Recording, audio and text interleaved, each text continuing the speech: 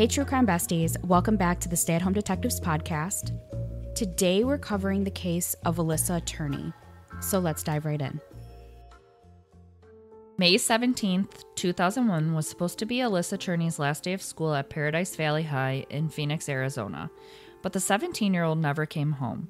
At the time of her disappearance, she lived with her stepfather, Michael Turney, and half-sister, Sarah Turney. She worked at the fast food restaurant Jack in the Box, and she did have a boyfriend at the time. Alissa never came home, and all her family found was a note indicating she had run away to California. At the time, her younger half-sister, Sarah, was 12.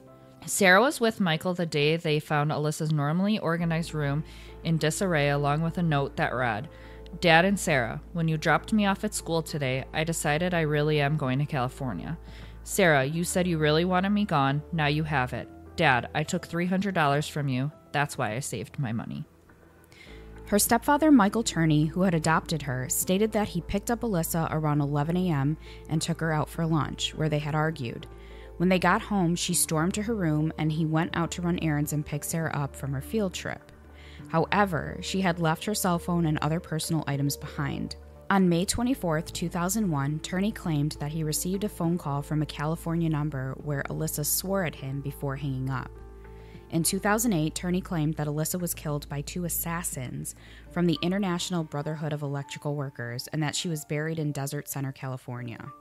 But Sarah did not believe the story. Almost immediately, she started a website to look for her sister, graduating to social media and finally to TikTok over the years. Despite Sarah's best efforts, the case went cold until 2006 when a man confessed to killing Alissa. The confession was a hoax, but it made the authorities examine the case again. By now, after no trace of Alissa had been found, authorities began to look into the matter with a keener eye, suspecting foul play. In 2008, the police executed search warrants at the house Alissa disappeared from and found a massive stockpile of weapons, firearms, and ammunition, including 26 pipe bombs.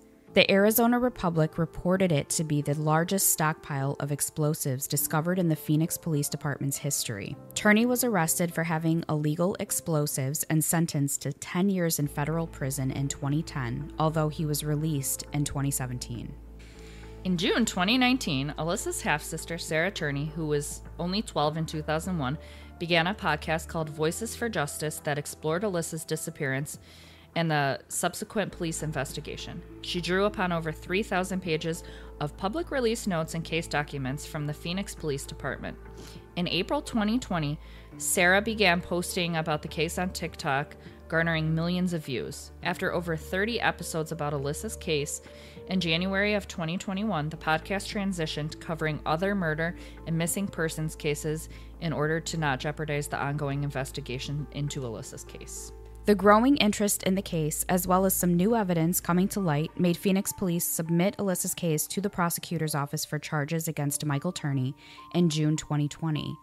On August 19, 2020, a grand jury indicted him on one count of second-degree murder, and Michael Turney was arrested the next day, which Sarah gladly announced on her social media channels. In a recent update, as of July 2023, nearly 3 years after his arrest, 75-year-old Michael Roy Turney went on trial for second-degree murder in Phoenix, Arizona. He was charged in connection to his 17-year-old stepdaughter, Alissa Turney's 2001 disappearance. After opening arguments on July 6th, Sarah Turney, Alyssa's half-sister, and Michael Turney's biological daughter took the stand. Her emotional testimony included the ways in which she said she had seen their father criticize Alissa. On the second day of her testimony, Sarah Turney said that when she asked her father what had happened to Alissa, he told her that he would tell her on his deathbed. That's disgusting. Wow. The state rested their case on the sixth day of the trial, Monday, July 17th, after 2 days of testimony from Detective William Anderson. At that time, Michael Turney's defense attorneys, Jamie A. Jackson and Olivia Hicks, submitted a motion to the judge for an acquittal, citing Rule 20 of the Arizona Rules of Criminal Procedure, which states that the court must enter a judgment of acquittal if there is no substantial evidence to support a conviction. Defense attorney Olivia Hicks argued that the state did not present any physical evidence that Alissa Turney is dead and their client caused her death. In response to the defense's motion, Deputy County Attorney Vince Imbordino told the judge that Alissa Turney had been a 17-year-old girl with family, friends, prized possessions, and she would have been in contact if she had been alive. Two of Alyssa's siblings, Sarah and James Turney, released a statement on Sarah's podcast, Voices for Justice. Speaking on behalf of their brother Mike, they expressed their gratitude for all the support they've received throughout the years. While, of course, this is not the result any of us wanted, we're grateful for the Maricopa County Attorney's Office for taking Alyssa's case to trial, Sarah Turney said. They thank the detectives from the Phoenix Police Department and the nonprofit organization Defenders of Children. They also thank the true crime community. You became Alyssa's army and surrounded us both with love. I will never forget that, Sarah said. She also addressed her sister Alissa directly. I love you, and I'm sorry, she said. You moved mountains to protect me from the reality of our lives so I could have the best childhood possible. That is something I can never repay you for. I just hope you know that I tried and that you deserved so much better. James echoed Sarah's sentiments. Like my sister Sarah, my brother and I want to extend our thanks to all of you who have contributed in the process of trying to find justice for our sister Alissa, he said. This would not have happened without your dedication and support. As of September 2023, Alyssa's body has not been found. I feel like we need to do a part 2 on this because I'd like to know more about Michael Turney and like his case of why he had all of the explosives. And I don't know, that's all weird to me. And then telling Sarah that he would tell Sarah on his deathbed what happened to Alissa. Yeah, that's like a huge red flag. That to me says, hey, I'm guilty. I did something wrong. And I'm going to tell you on my deathbed so I don't have to take accountability for my actions and what I did. And the case was just dismissed in it's so summer strange. Of this year, only a couple of months ago, which is crazy. It is crazy. But the problem is they never found her body. So they don't have that to present in court to successfully have a trial that would potentially convict him. Hence why everything was dismissed. But you're right. I want to know why he had all of those explosives. Like, what was the whole backstory behind that? Maybe digging a little bit deeper into that case, because that's a separate case, aside from Alissa Turney. But it's just so strange to me. Like, I feel like there's so many more pieces that we're missing here.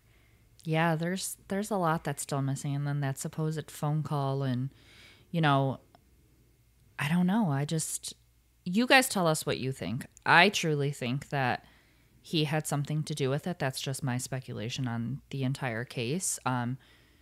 It's just weird, the red flags, and especially the deathbed comment. Yeah. I don't know. I feel so bad for Sarah reading. That was heartbreaking. Like I can't even imagine how this poor 12-year-old girl felt and then sat there and literally turned to the internet to try and figure out what happened to her sister. Like, exactly. I know that was heartbreaking. It made me so sad. And thinking about it too, I mean, that shows a ton of resilience and on Sarah's part.